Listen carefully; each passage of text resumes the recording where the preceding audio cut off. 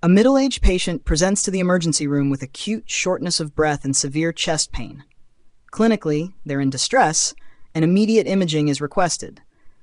The chest x-ray comes up, and it's clear that something is terribly wrong. What I notice right away is the hyperlucency of the right hemothorax.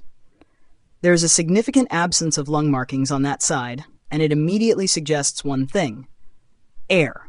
Lots of it. We're looking at a large pneumothorax, with air occupying the right pleural space.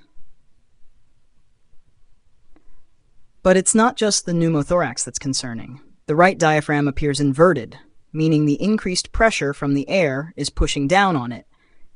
Even more concerning is the leftward shift of the mediastinum. This shift indicates that the pressure in the right thoracic cavity has increased to such an extent that it's beginning to push the heart and major vessels towards the left side.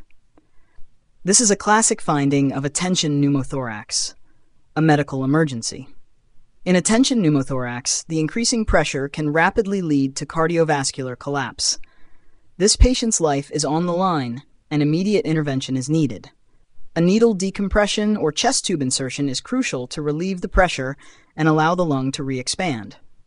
In terms of differential diagnoses, we can consider conditions that lead to a unilateral, lucent lung.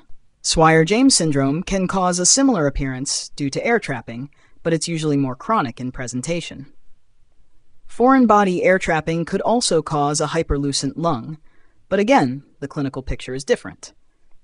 Massive pulmonary embolism leading to allogemia might come to mind, but it wouldn't explain the absence of lung markings on this scale or the mediastinal shift. In this case, though, the sudden onset of symptoms, the hyperlucency, and the mediastinal shift all point directly to a tension pneumothorax. Thank you for following along with this critical case. If you're interested in learning more about emergency radiology, don't forget to subscribe to Radiology Made Easy. If you want to support our channel and help us keep these important discussions going, check out the Buy Me a Coffee link in the description below. Your support makes all the difference.